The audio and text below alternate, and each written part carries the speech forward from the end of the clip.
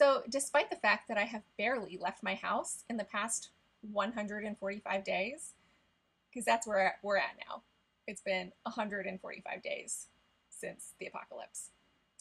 Um, Despite the fact that I barely go anywhere, I'm still super behind on Flosstube. I'm actually still watching people's Mania updates, and that's mostly what I've been watching this week is people's May videos, because I'm crazy and I can't watch your August Flosstube if I haven't seen your May Flosstube, because what if I miss a super important plot point? Anyway, my favorite part about all these videos has been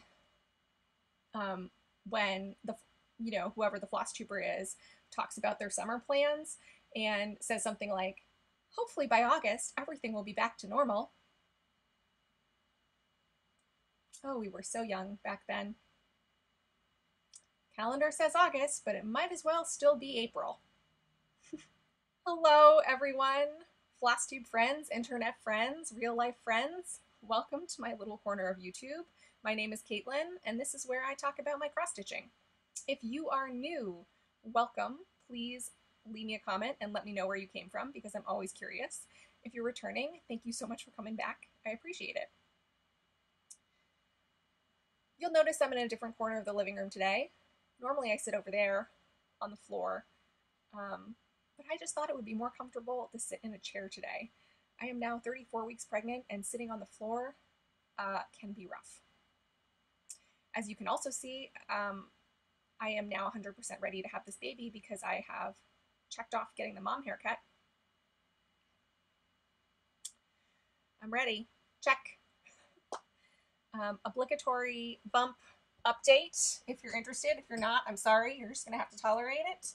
Ooh, back up. There we go.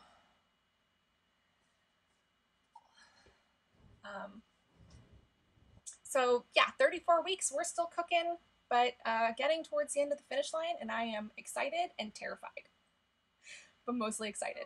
Anyway, you can see in our new space that Lola is with us, and she is decked out in her St. Louis Blues attire, because even though it's August, we're having the Stanley Cup Championships. Like I said, it might as well be April. I know what you're wondering if you've been here before. Caitlin, aren't you from Canada? Yes. Have I ever even been to Missouri? No. Could I tell you where Missouri is on a map? Probably not. But I have been a huge Blues fan since I was a young child, and probably always will be. And we won our first Stanley Cup last year, and let's go 2 for 2, huh?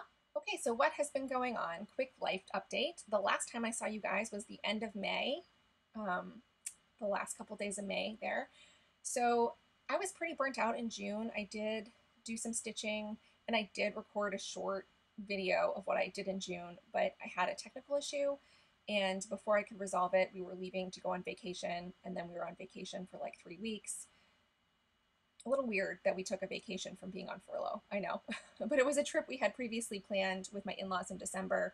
We went out to Long Island, stayed in an Airbnb for about 3 weeks, and spent a lot of time at the beach. We were very responsible and socially distanced, and we didn't go into any stores or shops or restaurants. We basically just were at the Airbnb, we're at the beach within walking distance of the Airbnb, and it was fantastic. It was so nice to see like the inside of a different home. And that was the first time we had seen anyone other than each other in like 120 days or something. 100 and some odd days. It was really nice to like see my in-laws and do something a little bit different. So in any case, I figured I would just record after we got back from vacation, and then we got back kind of mid-July and had some things going on around the house, and then all of a sudden it's August. So here I am. So life-wise, not much going on. We're both still out of work.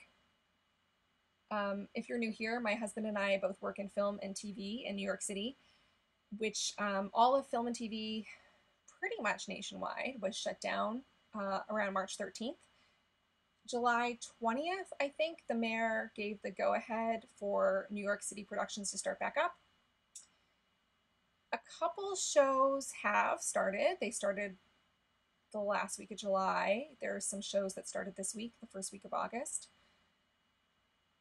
But it's still kind of, not everyone's diving in right away.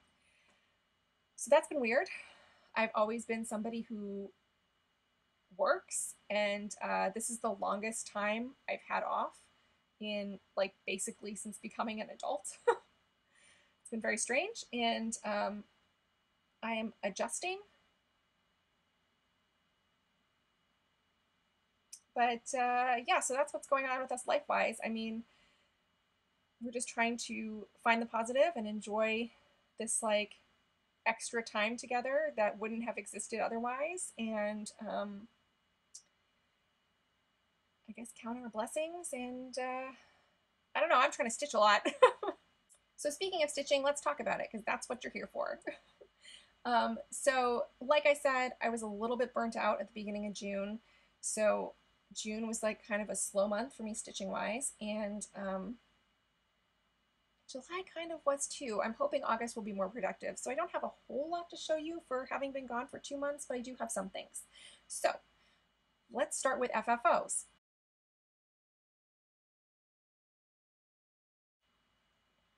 So I have FFO'd 3 things since I've seen you last. The first of which, I have one of these little whiteboards here. I FFO'd this little raccoon ornament.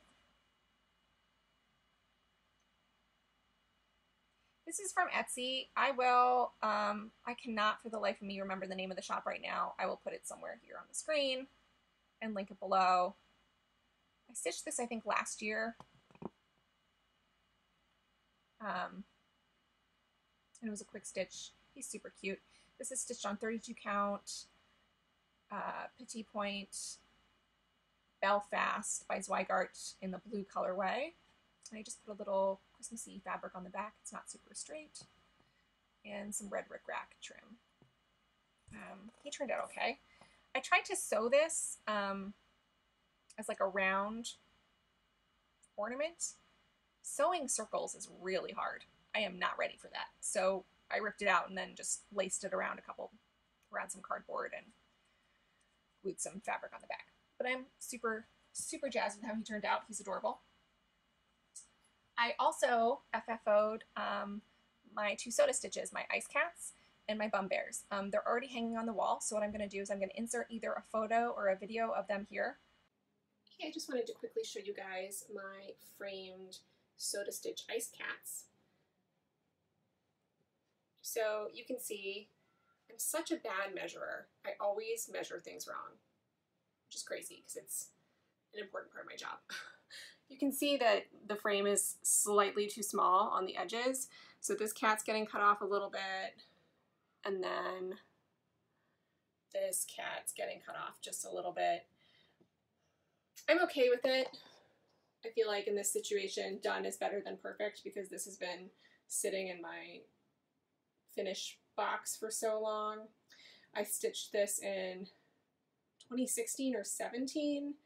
Cross Stitch Finish Line had a round robin, so I stitched the bottom of all these cats and then passed it along to the 5 other members of my round robin group, and they all stitched a cat as well. So this frame is from Art to Frames. I will link them below. I like using them. The thing I like the most about them is that they're local to me. I can literally walk to their warehouse to pick up a frame, so I don't have to pay for shipping, and that's a little bit more eco-friendly. And also I like supporting a local business. But they're an online website. They have a website online, and they'll ship pretty much anywhere, I think. I think this frame costs $27, which I think is a good price for a strange size. You know, it's about what you would spend for a off-the-wall frame from like Target or Michael's, maybe a little less. The price is kind of reflected in the quality, you know, like it's not the most, I probably wouldn't use them, you know, to frame like a chatelaine. But overall, I think their frames are pretty good quality for the price, and it's super convenient for my location. And I like that they're kind of like they're local, and you know, I like the price point. They, I'm not going to take it off the wall to show you, but these frames don't come with a back. So if you want to back your frame with paper or something, you have to do it yourself. You have to attach the hardware yourself. They do come with a acid-free foam board that you can use to lace your project on. I usually just lace the project on the board that comes with the frame, but you need to specify when you check out that you want the foam board, and otherwise they'll just send you basic cardboard. So, you know, it's part of getting a discount product, I guess, right? The one thing I'm not super jazzed about, and it's the same with the other frame, is that this was listed as white, but you know, when compared to the molding, it's really more of an off-white. It's kind of like closer to ecru than B5200. Which I'm okay with on this one. Here's the Bum Bears. This is the same exact frame as the one I used for Ice Cats. So again, it's more off-white than white.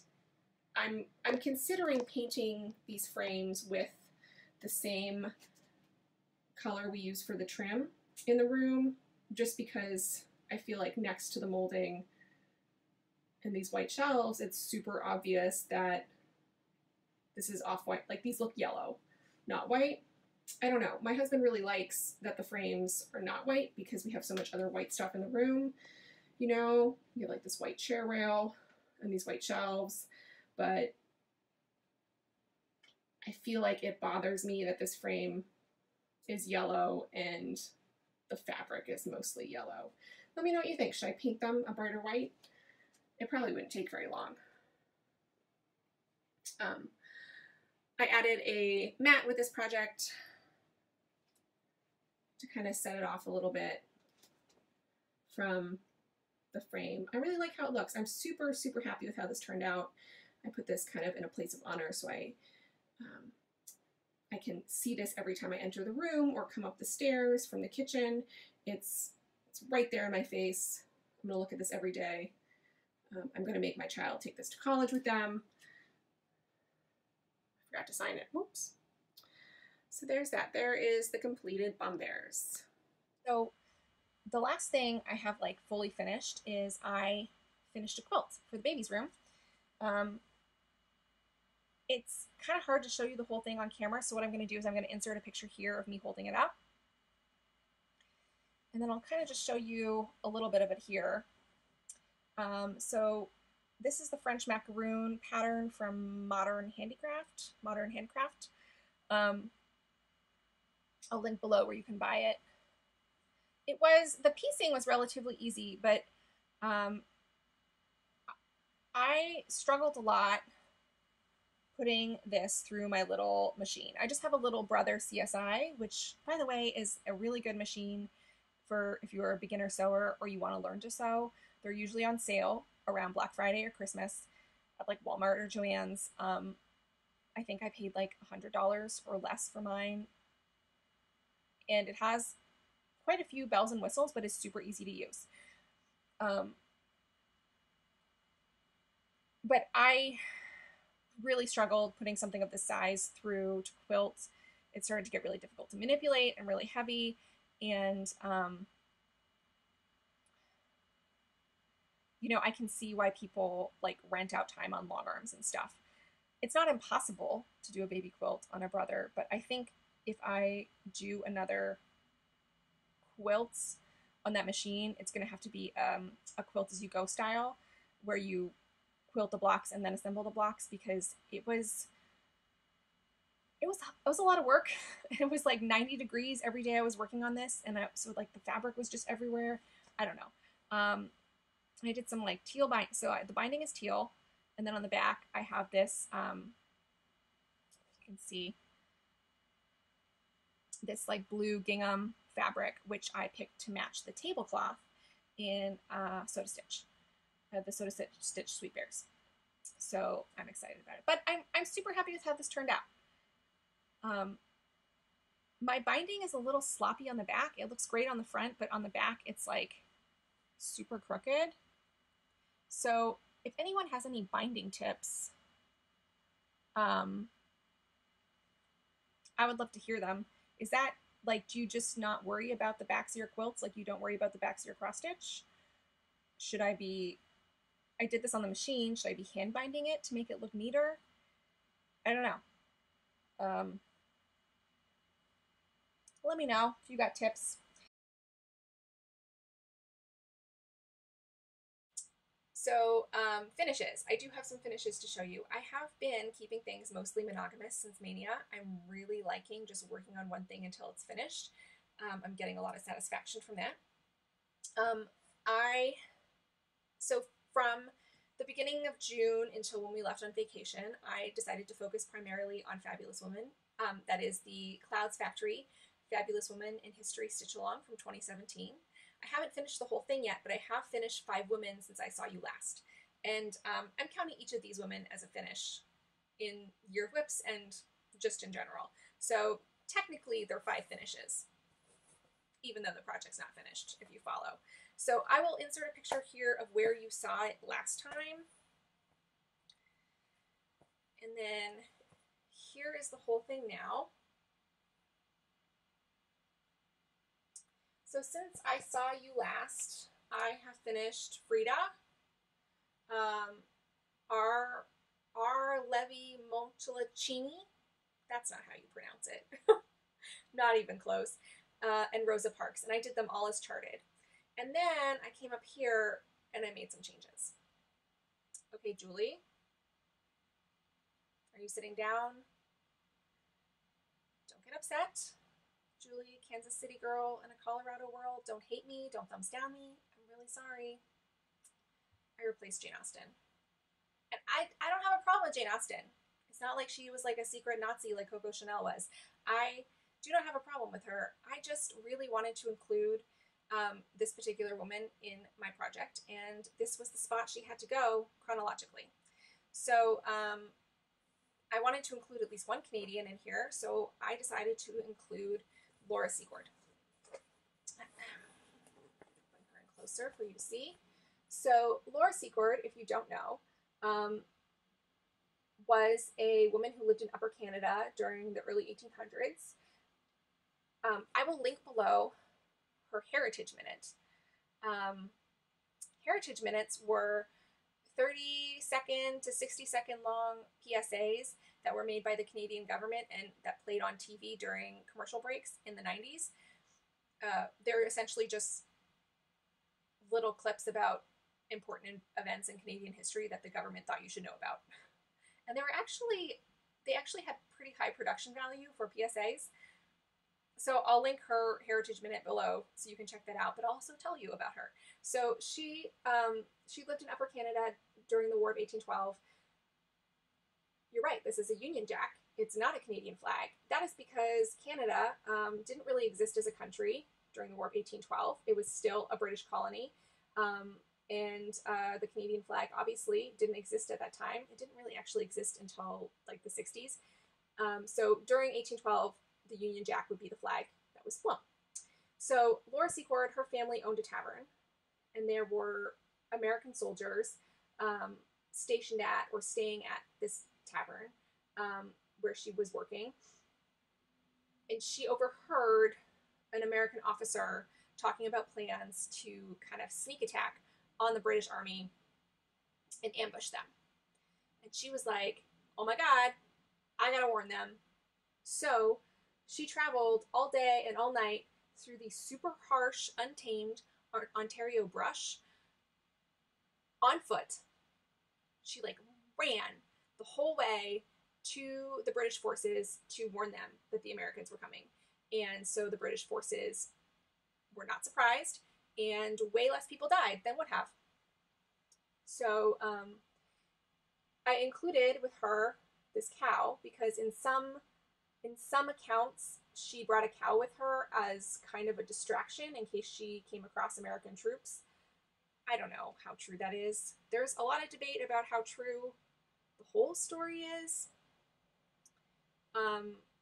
But also, you know, she didn't get recognition for most of her life because history is written by men. So I believe she did it. I don't know if she had a cow or not, but I wanted to put something there. And so I charted this cow. I charted her based off Harriet Tubman's design, the shawl and the dress. And I think the cap is the same cap that was used in Jane Austen. I gave her a red shawl, white cap, and white dress, you know, Canadian colors. And then I decided I wanted to make some changes to Sacagawea. I didn't want to include Lewis/Clark over here, who was also charted in a midget way. I feel like they didn't want to include men in the chart, and then so they charted them smaller to try and not make them the focus of the block, but then it just looks like, it was like the same problem with Mark Anthony. They just look like weird midgets standing next to these women, and then also they only put one person in to represent Lewis and Clark, and I just didn't want them in there. So I replaced them with some more trees and a canoe, and then I decided to connect Sacagawea's river into Laura Secor's block because Laura Secord also had to like wade across a river. So even though they existed at different times in different areas of North America, I connected their blocks. So that's what I did. So yeah, so that's 5 more women on this chart complete. I'm more than halfway done, so that's the PhD achieved in this project. I think I have 11 left to go, and I'm hoping to get back to this project at some point this month. I only have to finish 4 more Year of Whips projects to complete the challenge. So since each of these women counts as a Year of Whip, I really only need to finish 4 more of them to technically complete the challenge, which is awesome because I have never ever finished Year of Whips on time. And this year, I think I'm going to finish mad early. Theoretically, I could have Year of Whips complete before September, which we'll talk about that more a little bit later. But that's exciting, right? So PhD in that project, 5 women complete. The next finish I have to show you, this was a Mania start. I took this project on vacation with me because it was an in-hand project, and I think in-hand projects are easier to bring when you're going on vacation with other people. They're easier to pick up and put down, like trying to deal with the Q-snap while also talking to the people you're vacationing with is kind of a lot. So anyway, that project is The Personal is Political, designed by our own Bendy Stitchy Michelle Garrett. I started this in May for Mania, and I didn't have the called for fabric or all of the called for colors, so you can check out my conversion in my previous video, or maybe I'll just list it below. In any case, I stitched this on a scrap of 32 count Deep Magenta by Zweigart. This isn't showing up super true to color. It's basically Barbie pink. It's Barbie pink fabric. I love it. Down here, this border should extend a little bit further, and there was a line of over 1 stitching that said, "It always has been." Basically, I got to here in the border and was like, I'm done. I want to finish. I need to finish for the month of July, or the month of June. So I just decided to leave out the over 1 stitching, and I connected the border across and called it a day. I did put my initials in over 1 there. So I think I used the green is Winter Garden by Color and Cotton. The light pink is Chiffon by Color and Cotton. And then I think the DMCs are the called for ones or close to it. But you can check that out in my Mania vlog. So in June, several Flosstubers were doing this diversity, inclusion sal, which started on Juneteenth, and I really wanted to participate. I guess I theoretically could have kept working on Fabulous Women for that sal because I have converted some of the white women to women of color, but I was kind of bored of that project by that point. I needed a break, and I was looking through my stash, and I didn't really have anything else that fit. And then luckily, I stumbled across this woman on Instagram. Her IG handle and her website are called Creative Shack. That's creative with the number 8. I will link her below.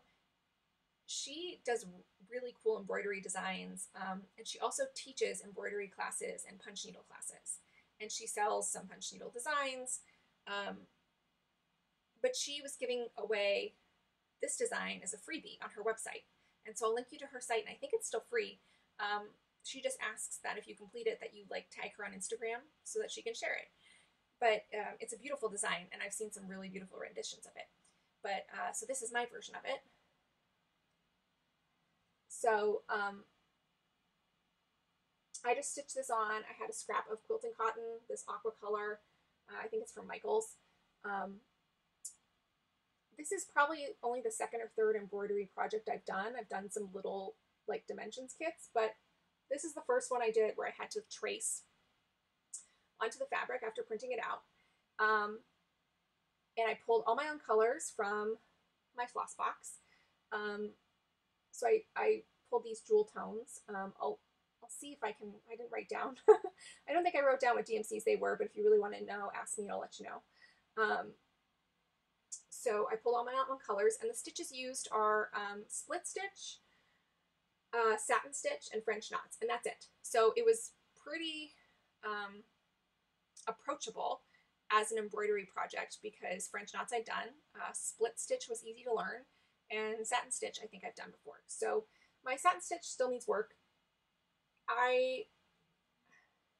So I'm used to with cross stitch with doing French knots last, and somebody told me later what I should have done is I should have done the French knots first and then satin stitched around them here, because you can see, focus. You can see where the French knots came through that I kind of split the stitches a little bit and it doesn't look as good here. So I should have done the French knots first and the satin stitches around them, but I was just used to doing them last from cross stitch, so I didn't know that. I think her lips turned out really nice and her eyebrow turned out pretty good, and her eyelashes. My leaves and my flowers need some work, but overall, I'm like super happy with how this project turned out. And I think I'm going to make this into a cushion or something. I don't know, I just love the bright colors. It needs an iron, for sure. And I'm thinking I'm going to try and dabble in a little more embroidery this year if I can. It's a different process than cross stitch, right? It's like in some ways it's more difficult because you don't have this grid to follow, but in other ways it's super kind of like freeing to not be stuck within that grid. And you know, it was easier to work with mistakes and kind of just build off them or cover them up, whereas in cross stitch you often just have to rip the mistake out and redo it. So, but you can, you know, if you like have a crappy satin stitch, you can satin stitch over it, I think. Maybe you're not supposed to, I don't know. But it was like a different kind of process, and I found it weirdly relaxing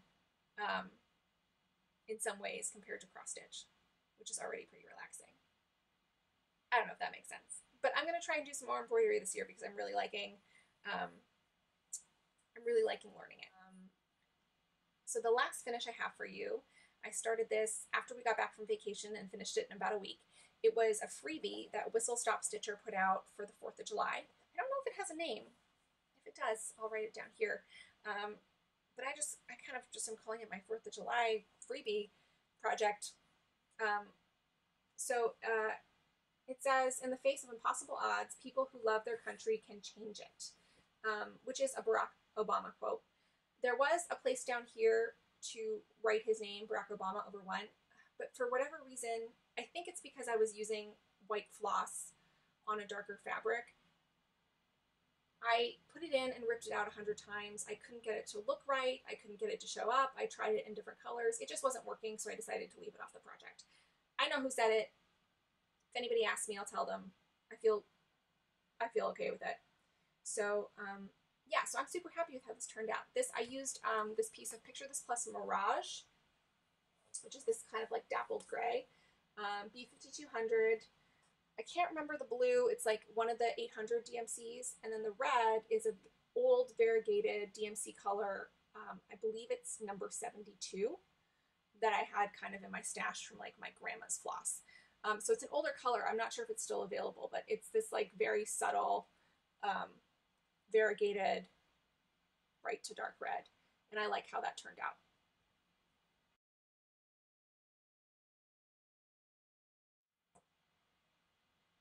Okay, that's it for finishes. Let's talk whips. So in June, I think the first weekend in June, I started a sal with Jenny, the Long Dog Stitcher, Candace, Slub Lover Stitches, and Seems So Vintage, who doesn't have Flosstube but is on Instagram. And I think Shelly Kieck Stitch also is participating in the sal. I think that's everybody. If you want to participate or you are participating, comment below so I know. And like leave your Instagram so I can follow your progress.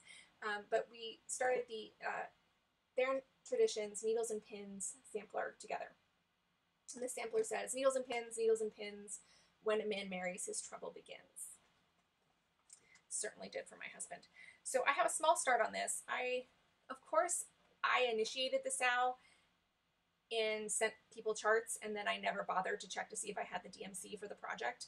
And even though I have a gazillion skeins of DMC, somehow every time I start something new, I'm missing about 20 colors. So I worked on this as much as I could before I had to put it in an order for floss, and haven't picked it up since. But so this is my start. That's this part of the border up here, this strawberry. I'm stitching this on 32 count Wexford linen by Silk Weaver in the colorway Autumn Harvest. It's not showing up very well on camera, but it's this like really lovely beige with kind of like darker brown, some red tone modeling. Candace is doing hers on blue fabric, and I'm super jealous. I didn't think of that. It looks really good. And I think Jenny's changing her colors as well. I'm going to do the call for colors, but I'm going to make some changes to the people up here. This dog's going to become a couple cats. I'll probably not put this tree in, so I'll do both our cats. This man's going to get a beard because my husband has a beard. This, whatever this is going to become some cake, and I might make some adjustments to the lady as well. So those are my plans for that. Also, since I've seen you last, I have restarted, finally, Coffee Quaker. I started this when this came out in Market 2017. I ordered it immediately, started it immediately with my own color conversion. There was a Facebook group. Everybody was converting colors. I was like, call for colors aren't good enough for me. I had this kitchen at the time that was like blue, red, yellow. Super bright colors. So I was using this blue fabric and like reds and yellows. I'll insert a picture here of where it was the last time you saw it. Those colors were not working. My tastes have changed. My home has changed. They weren't really working anyway. That's why I put it away. I was getting frustrated. So I decided to restart it this year with like a new color conversion. I probably should have just ordered the call for colors, because if I had, it would be done by now, because I wouldn't have to be thinking about my conversion and then overthinking and lying awake at night wondering if these colors are working together. I'm still really not sure if they are, but it definitely looks so much better than my last attempt. So I think I'm headed in the right direction. So I've restarted it. I've completed about 5 motifs. I almost have 6 done. And this is what I have so far. So this is 36 count linen from Zweigart in the colorway Stone Gray. I have been pulling colors from my color and cotton stash kind of as I go, and I am much happier with how this is looking together. There's still been some ripping and restitching. You know, I redid this motif and this motif a couple times before I settled on a color I liked. The green is Weathered Bronze. The light blue is Dove Gray, color and cotton. This is Battleship Blue, I'm pretty sure.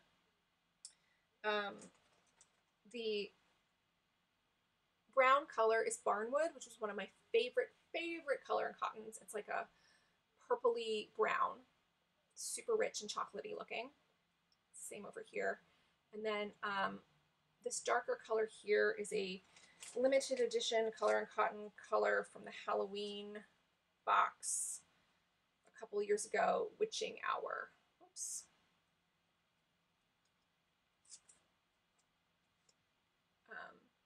Which is this like dark purpley blue. So I'm pretty happy with how this is turning out. Let's see if I put this behind this wall.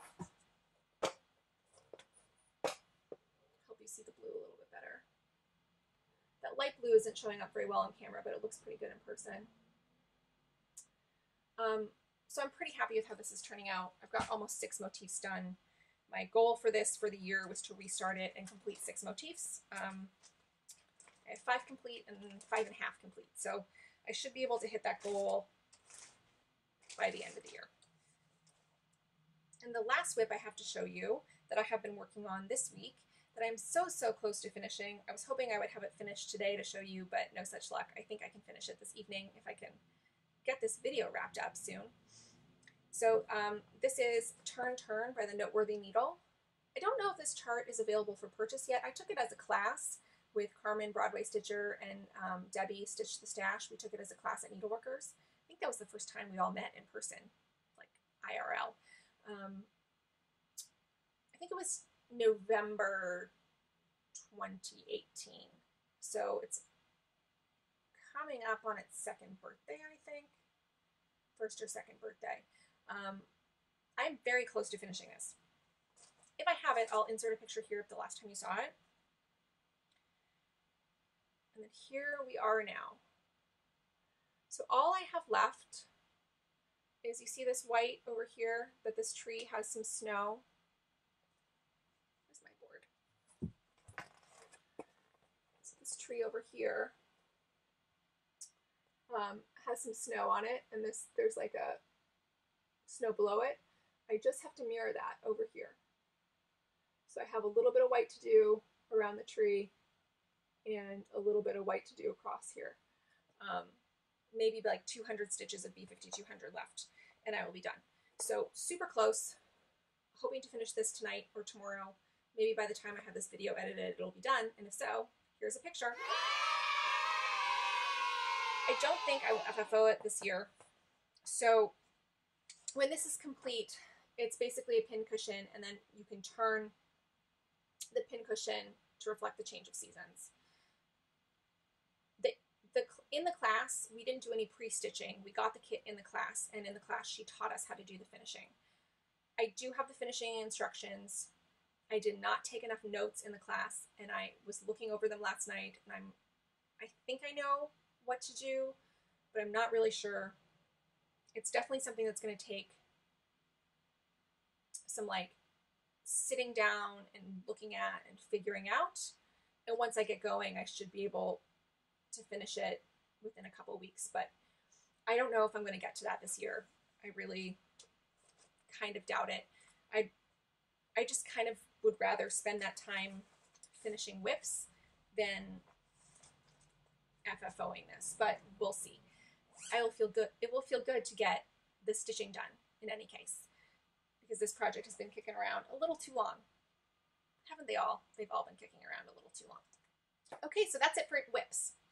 Plans-wise, like I said, I only need to complete 4 more Year of Whips projects to complete the challenge. And I think I can totally do it, and I would love to have that challenge complete by September 1st. I think it's totally manageable. Turn, I can have finished today or tomorrow, and then I just need to finish 3 more things, and I think I have enough projects that are close enough that I can do it. So that's going to be my August goal, to finish 4 Year of Whips projects so that I can call that done, challenge complete, and then hopefully get that done by September 1st so that that challenge can be complete for the year, right? Because once the baby gets here, I don't know how much stitching time I'm going to have, but I'm so close. I can taste it. I would love to just have 1 year where I complete Year of Whips, and I think that this year could be the year. Thanks, coronavirus. So I think that's going to be my plan for August, is to concentrate on year whips and try and get that challenge complete. So that's it for plans. Stash-wise, I haven't bought anything except for DMC, so I don't really have any retirement planning to share with you this time around. I do have a couple books I want to talk about. But that's all I have in terms of stitching and crafting, so if that's what you're into and you're not interested in books, thank you so much for stopping by. I will see you at the beginning of September, I hope, fingers crossed.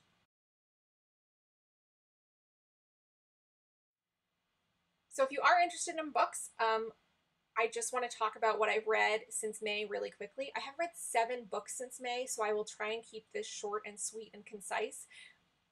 But I have a lot of feelings about these books and I really just need to tell somebody. So I'll try and keep it short and sweet. If you've read these and want to talk about them, please, please hit me up in the comments because I would love to hear what you think. Especially about one of them in particular. I just have so many questions. So the first thing I read since May was Spinning Silver by Naomi Novik. This was an NP recommendation, and it's a magical realism, fairy tale style story. What I liked about this book is that it features 3 strong female characters, and it's about how their 3 stories kind of intertwine. So we have our main character, Miriam. She is the daughter of a moneylender. She lives in a small village. They're the only Jewish family in the village, so there's kind of like a feeling, there's a little bit of anti-Semitism towards them, a little bit of otherness in terms of how the villagers treat them. So because of that, her father doesn't want to push too hard to get his debts paid back, basically because he's a little bit afraid of the townspeople. One winter, their family is super starving, and Miriam sees these families that they've lent money to doing okay, and her family is literally starving. So she decides, you know what? I'm taking over the business. I'm going to collect her debts. So she goes out and starts collecting debts on behalf of her father, and she does a really good job of it. And her family starts earning an income. And she basically gets this reputation of being able to turn silver into gold. Not literally through magic, but just because she's a good businesswoman. So kind of parallel to this village is a kingdom of magical people called the Starrick.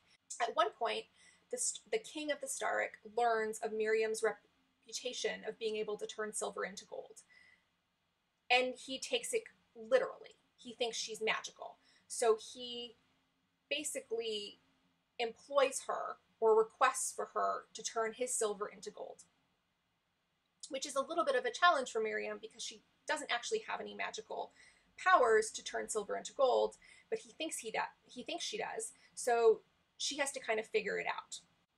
In order to figure out how to solve this problem, she enlists the help of a peasant girl named Wanda.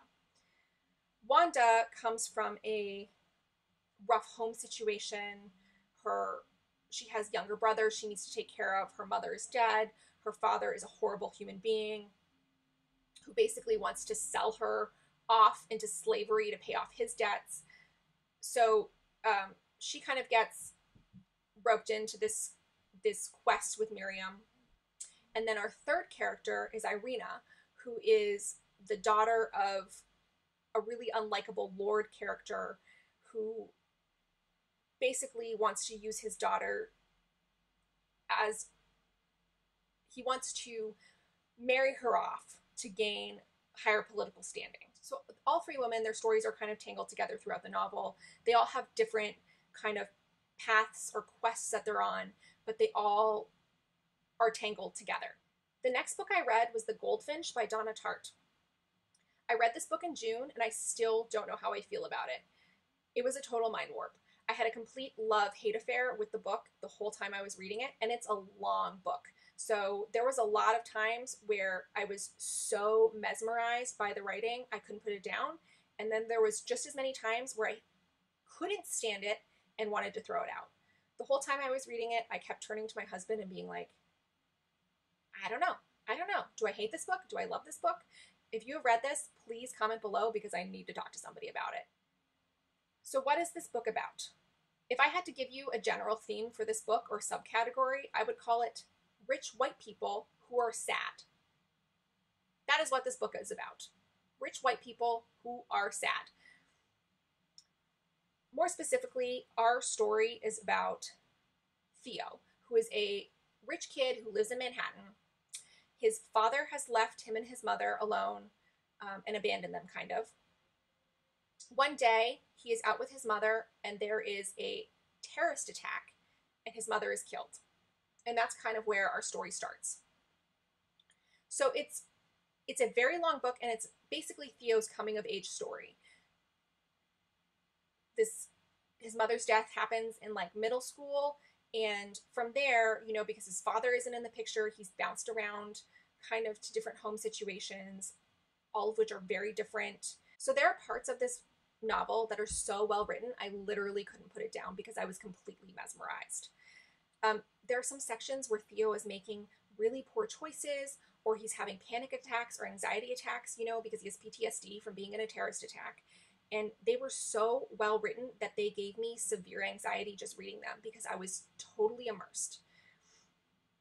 I had to take frequent breaks to step away from this book because the writing was so good that I was like so invested in the outcome that was making me so anxious. So I would have to put the book down and collect myself. I mean, because it was such good writing. But also that's not a super pleasant experience to have when you're reading. Yet there are other parts of this novel that are so overloaded with unnecessary detail, just like pages and paragraphs and whole chapters that read like writing exercises that the author was using for character development that should have just been edited out of the book. And those parts were totally insufferable, so I had to put the book down out of boredom then as well. This is a very long book, so it's a commitment to read it. And when you are constantly having to take breaks, either because it's so good it's making you anxious or because it's so bad you're bored to tears, it takes forever to read it. I feel like it took me the entire month of June to read it, and I don't even know if I liked reading it. So if you've read The Goldfinch, please comment below and tell me what you thought. People, like, when this book came out, people talked as if it was the greatest book of all time. I don't think so. Would the greatest book of all time make me feel this way? Maybe that's what makes it great. I don't know. The next thing I read was The Ninth House, which is by Leigh Bardugo. I didn't realize when I picked this up that this is the first book in a series and the next books aren't written yet. So it ends on a bit of a cliffhanger, and the second book isn't out yet. So if that's something that bothers you, don't read it. I kind of feel okay with not reading the rest of the series. I enjoyed the book, but I wasn't so into it that I feel robbed by the next book not being out. Ninth House is another magical realism book. It was a Julie recommendation. It's about this girl, Alex, who goes to Yale, and she is basically part of a secret society that helps keep other secret societies in check as they perform magic. There is a murder that happens and a mystery to be solved that she has to solve on her own because the police don't believe her, and all of this she has to kind of balance while also not flunking out of Yale and performing her secret society duties. I enjoyed the book. The mystery was compelling. There was enough closure at the end that it didn't bother me too much that I don't have the second book right there to read. I don't know. I'd give it a solid 3 out of 5. I liked it. If you like magical realism, if you know, young adult kind of stuff, give it a try. The next thing I read was a bit of a downer, but a very important read. If you are Canadian, if you live in Ontario, put this on your must-read list. I read Seven Fallen Feathers by Tanya. Talaga. I'm probably totally butchering that name. I'm sorry, Tanya. This is a nonfiction book. It is about missing and murdered Indigenous kids in the Thunder Bay area of Ontario. I learned a lot reading this book. You know, growing up in Canada, we heard a little bit about residential schools and high school, not a whole lot. This book isn't really about residential schools. It's kind of about what happened post the closing of residential schools. Residential schools were basically where the Canadian government, this happened in the US as well, but in the United States, I think they were referred to as boarding schools, which is like a slightly fancier name for what they were. Basically, the Canadian government would take children away from Indigenous families, put them in these residential schools where the kids were forced to live. The situations were super horrible. They didn't have enough food. They didn't have enough clothing. There was rampant abuse. They were awful places. The last residential school, I think, in Canada closed in the 90s, maybe 1995. But after these schools were closed, there was basically in Ontario no plan put in place for where kids would now go to school. So basically, due to a bunch of horrible things that happened in history, such as unfair treaties by the Canadian government, Indigenous populations in Ontario and across Canada have kind of been pushed to the outskirts. So in the Northern Ontario area, the Indigenous community lives so far away from the white communities that their kids basically need to fly into Thunder Bay in order to go to high school. When the Canadian government closed residential schools, the Ontario government didn't put anything in their place in these Indigenous communities. So kids were still having to leave home to go away to school. So in the Thunder Bay area, kids were coming in from Indigenous communities further north and staying at boarding houses in order to go to high school, because that was the only place close to them where they could go to high school. The name Seven Fallen Feathers comes from 7 children in the Thunder Bay area who were killed while being away from home going to school in Thunder Bay. Many of them went to the same school. A lot of the deaths were suspicious. The Thunder Bay police did not adequately look into the deaths of these kids or investigate them. The book talks a little bit about an inquest into the police department that happened. It talks about the history of residential schools. It talks about each of these kids and their stories in detail. It is not an uplifting read, but it is an important read, and I highly recommend it, especially if you live in Ontario. I think there's stuff in this book that I didn't know about, and it's not stuff that happened in my parents' generation. Like, this is my generation. These are people who were killed in the 90s, in the 2000s.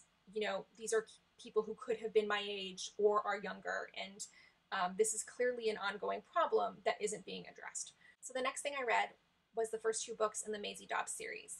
The first one is called Maisie Dobbs, and the second one is called Birds of a Feather. I think this is like a 15-book series or something like that. There's a whole slew of these books about this main character, Maisie Dobbs, and I found them really light, uplifting, enjoyable. If you like mysteries, but you don't want anything too scary or too violent, if you like Nancy Drew and Downton Abbey, this is a good series for you. Our main character, Maisie Dobbs, is a private investigator in kind of post-World War I, 1920s London. In both the first and second book, she's solving murder mysteries, so they are serious crimes. But these books are kind of light in the sense that, you know, our main character is pleasant. Nothing really goes wrong for her. She's able to follow the clues because she's a super smart lady, but it's not, you never feel like she is in any real danger. It just, things don't feel severe or serious in the sense that they do with like a Stephen King novel. If you like mysteries but you don't want to read anything heavy right now because the world is on fire, I totally get that. This is a good book for pandemic times. Okay, and the last book, I just finished this yesterday. I read it in like a day and a half. It was so good. This is an Ingeborg recommendation. Washington Black by, oh my gosh, I'm going to totally butcher this. I'm so sorry. Edugyan. I'm going to write it below. This book was great. It's a Canadian book. It's the story of a slave boy named Washington Black. He was born and raised on a plantation in Barbados. And through kind of a series of events, he escapes the plantation and makes his way to North America. And then from there, we follow his life as he travels the world. I don't want to say too much because I don't want to spoil it for you, but I thought it was a very well-written, powerful book. I listened to the audiobook and the narrator was fantastic. I highly recommend it. It's available in your library app. All right, that's all I got to say about books. I think I covered all my main points. If you have read any of those, or you want to, or you have anything to say about any of those books, please comment below, especially if you've read The Goldfinch. Oh my God, if you've read The Goldfinch, please message me. So, my life's changing. My neighbors are home. My husband's on his way home. I gotta wrap this up, but it has been nice catching up with you guys. I hope I will get one more video in before this kid comes into the world. So I'm hoping, fingers crossed, that I will see you the first week of September with some stitching and some sewing and hopefully some more book talk. So until then, I hope you're all safe and wash your hands and wear your mask.